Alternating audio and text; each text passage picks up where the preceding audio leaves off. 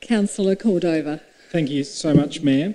And firstly, I'd like to just commend the policy, the authoriser. This is an important policy, and I will be pleased to support it. To my reading, it's a very robust policy, and that, as it indicates in the report, our council, of course, is committed to developing and maintaining an organisational culture which is supported by appropriate controls, procedures and strategies which prevent fraud and corruption.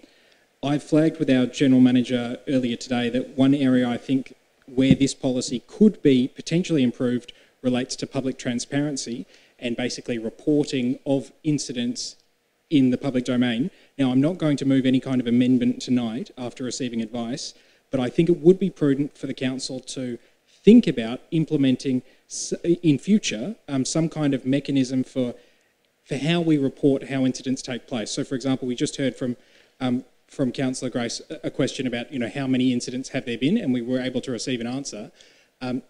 Initially, I was thinking it outlines at 5.6 that an evaluation report would take place and would be sent to the audit panel, but I'm aware that not too many members of the community probably read the audit panel report minutes necessarily, so I thought potentially there could be some room to have a reporting by exception. That is, we always assume that there would be 0 cases of fraud, but if there was one that was taken through the police or taken through under this policy, after the evaluation report was provided to the audit panel, I think it might be a good idea to, for example, note that on the council website that yes, insert year here, in whatever the year was, yes, there was one incident of fraud that was taken through under this policy. That way, I think there'd be a public interest in knowing whether or not council receives these kinds of complaints. Thankfully, they don't.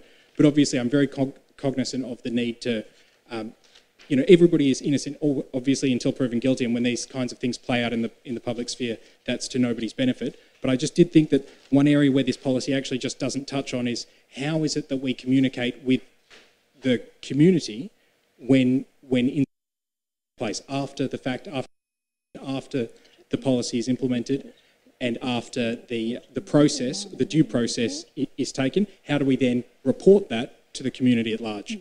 I wonder if any staff members would actually like to comment, but they don't have to. We will take that on notice, although I did just ask the General Manager if perhaps the right mechanism for doing that would be a line within our annual report, because I'm aware that in organisations that is what they do. It would seem to fit with where we report other things, so we will certainly take that on board and to see if that can be, that would seem the most simple way to be open and transparent with the community. Thank you so much, Mayor. And if I could just conclude my remarks by, I guess, making it very clear that there is always a risk, I think, with any kind of policies like this, that we obviously never want to be litigating these things in the public sphere because due process is fundamentally important. And so my request for some kind of thought to be given to public transparency is, I'm very cognizant and cautious that we don't want to put up a situation where anybody that accuses anybody of fraud then goes on the website. That's the opposite of what I'm saying. I'm saying something very different to that. So no, I understood that that's what you were saying, and certainly my takeaway message was once it has been to a conclusion that it, without identifying obviously individuals, that it would be reported that there was, 1 case or 10 cases. Yep. Not that I suspect we will have 10 cases. That's right. Thank you. All right. Thank you.